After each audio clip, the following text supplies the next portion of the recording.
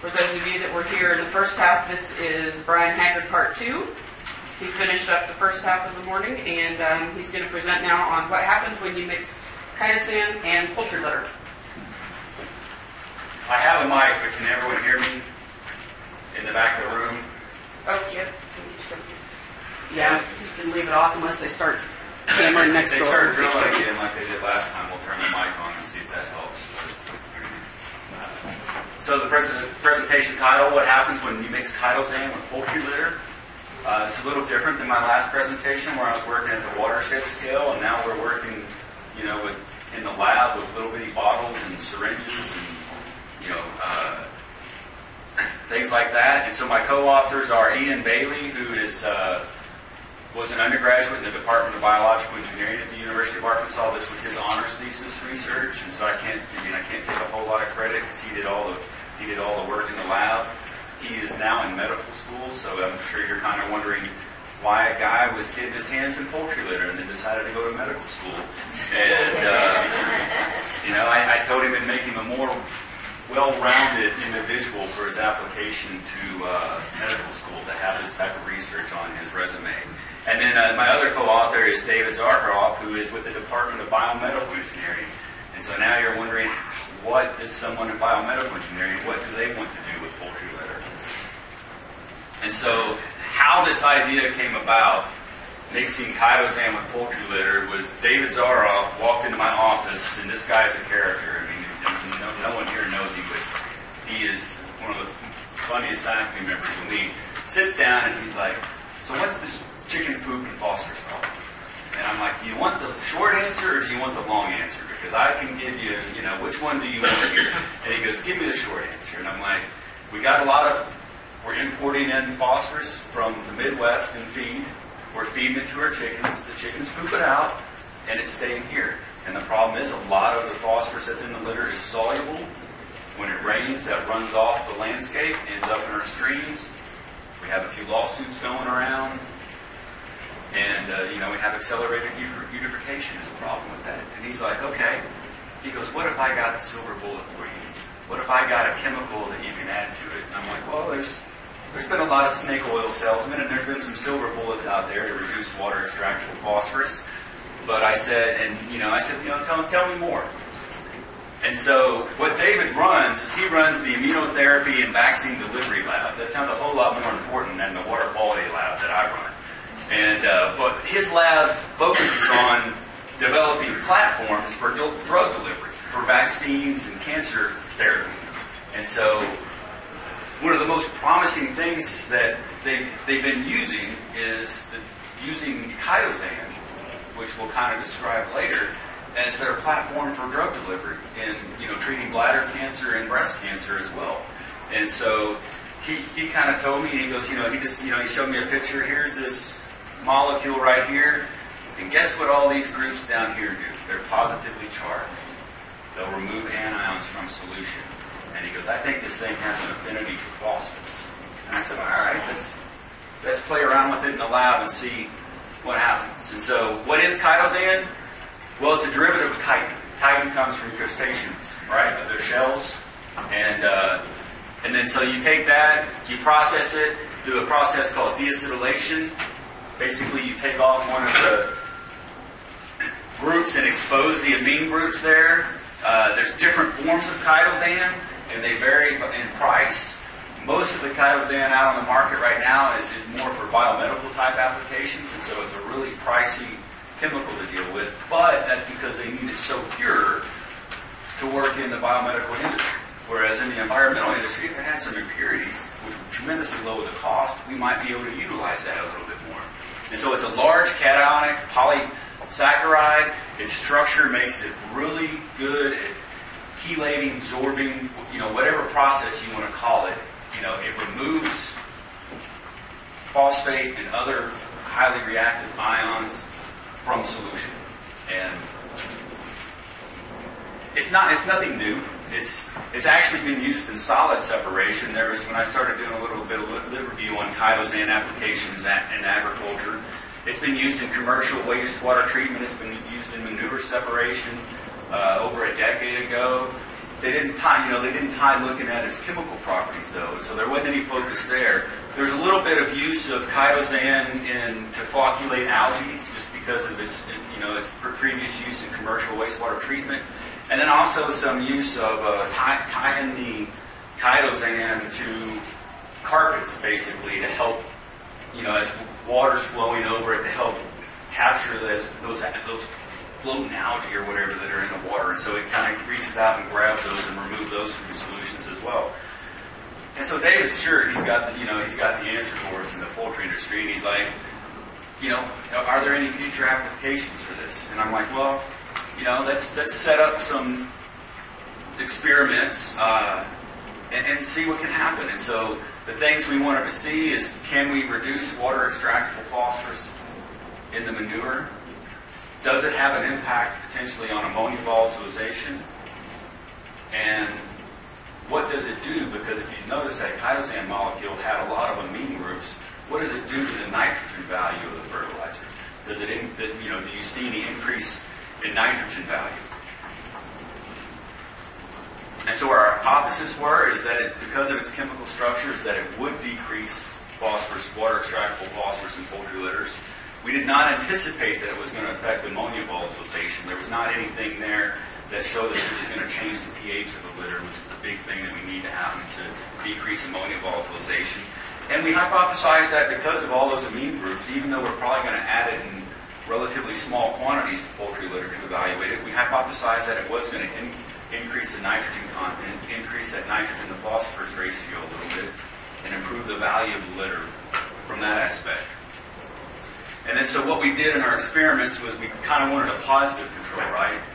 Well, we've heard for the last 2 decades about alum treatment of poultry litter and different things like that. So that kind of served as our positive control. We wanted to use a chemical that we knew that was going to decrease ammonia volatilization and decrease water extractable phosphorus. And so alum was one of our treatments. And then we had the control litter, just our negative control, our untreated control as well in this experimental design.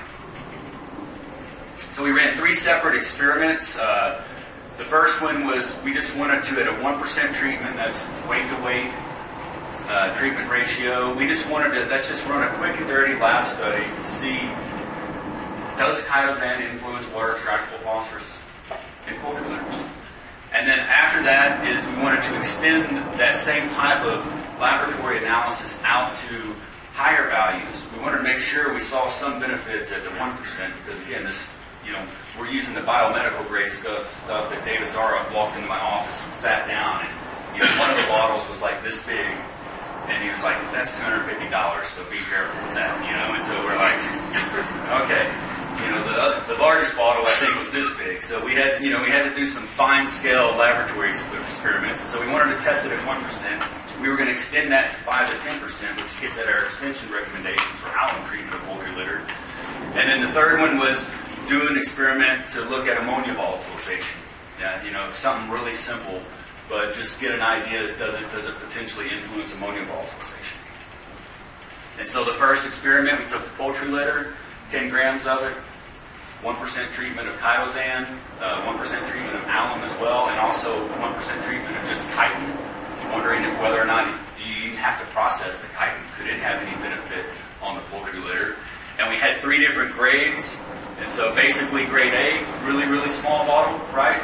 Grade C, slightly bigger bottle, right? Chitin, that came in a container about like this for about 50 cents or something like that, the chitin did. And so we mixed the treatments with the poultry litter. We incubated them at room temperature in Ziploc bags, just a really simple experiment for an undergraduate student to manage. And then after 3 weeks, we extracted them at a 1 to 100 ratio with deionized water, dry litter to deionized water. And then we analyzed the extracts on ICP to look at how much phosphorus was in there.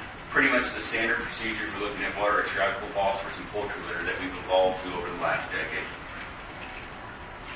And so what we saw is we definitely saw a decrease at the 1% treatment. All these slides will be set up the same way. You have the control here, alum, chitin, and then your 3 varieties of chitosan over on that side. And so what we were looking for is this box right here, right?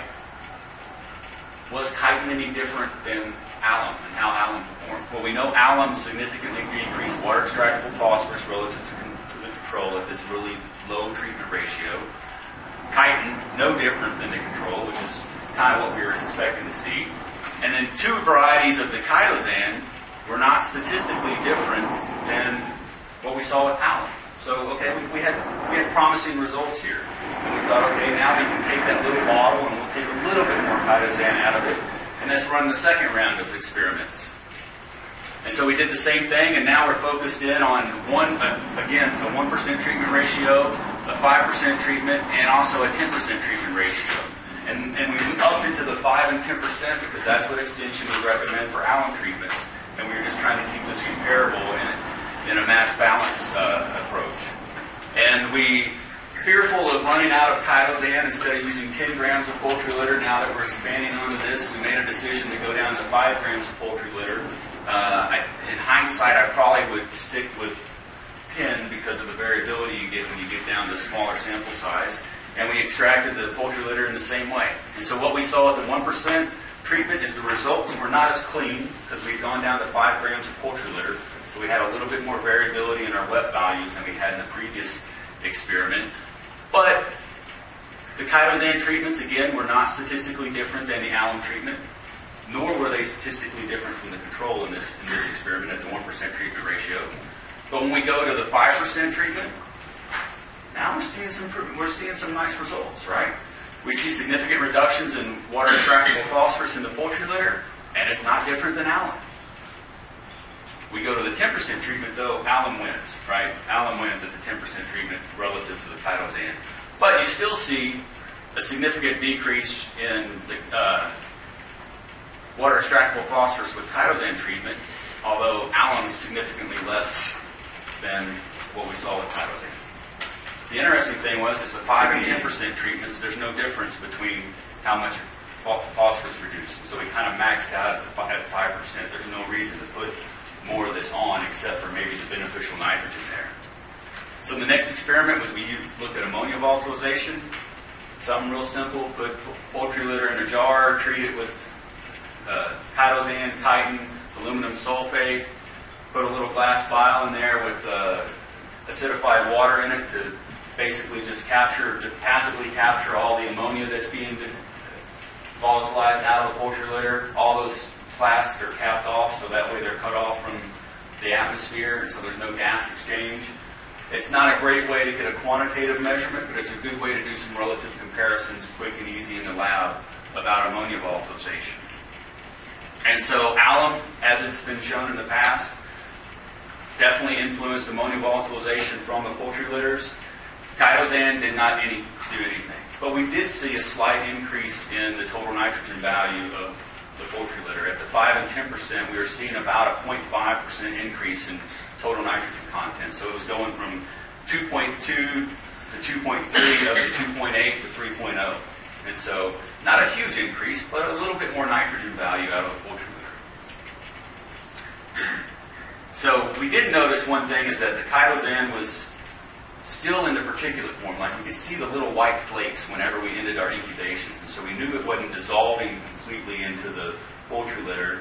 And the way this molecule works is if it is dissolved, it kind of stretches out, and it's like a string in the water or something like that, and it can grab onto a whole lot more things in the aqueous solution. And so typically what you do is you dissolve it in a 1.1 molar acetic acid solution, is what they do in the biomedical applications. And so we thought, okay, let's try that.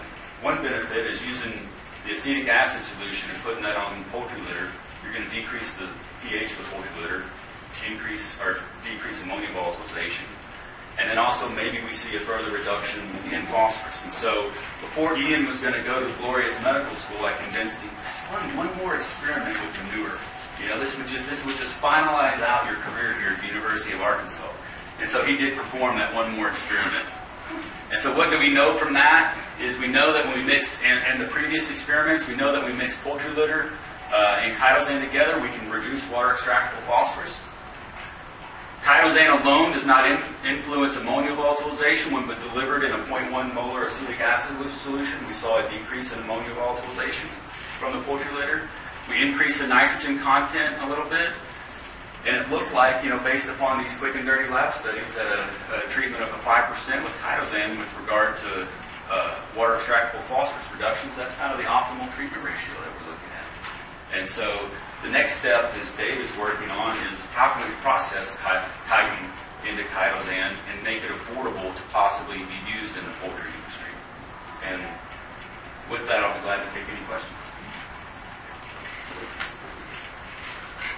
Yes, ma'am. I actually had done a study with Chitosan and looked at what the reason I was interested in it is to reduce ammonia production because it's a non-specific adsorbent and nickel is a very important coenzyme in urease.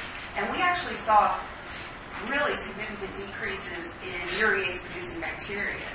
And I'm just wanting to see, I know I didn't look at phosphorus, which is really interesting. But I'm just wondering what your moisture levels were in your litter, because I'm wondering if we have better results because we have pretty moist litter. We actually, because I'm pretty sure we read your paper, Yeah. the first experiment we used the litter as is, and so it was relatively dry, it was maybe 20% moisture. The second experiment, the last experiment I convinced Ian to do, we equalized the moisture across all litters to about 35%, so they were wetter. What we found, though, when we did that was with the Chitosan, is we had increased nitrogen volatilization when we just applied the Chitosan in water. But when we applied the Chitosan and the acetic acid, we had decreased ammonia volatilization. So there was kind of a trade-off there. And with my study, I'm pretty doggone sure I did not spend $250 on Chitosan. We have a big bottle, so maybe there's other. There is other forms. That's what I mean. David brought that in because of the way that he's using this in immunotherapy, and it's the really pure stuff. And as you saw, as the grades that he gave us, there's no difference. Once you get it to about 75% deacetylation, it's pretty active. You probably got yours at Costco. I did. That's the other thing. I take it from my joints. All right. Another question? We got another minute here. Okay. I may have missed this, but when you delivered it with acetic acid, did it affect the water extractable phosphorus? It did not change it any more than what it did when we just mixed it dry with litter. We didn't see any large, a significant reduction over that. So No, it didn't. You're reducing ammonia volatilization. Yes. Yeah, delivering it that way. Now, I think we need to do some more studies with it, to really see what benefit you can have,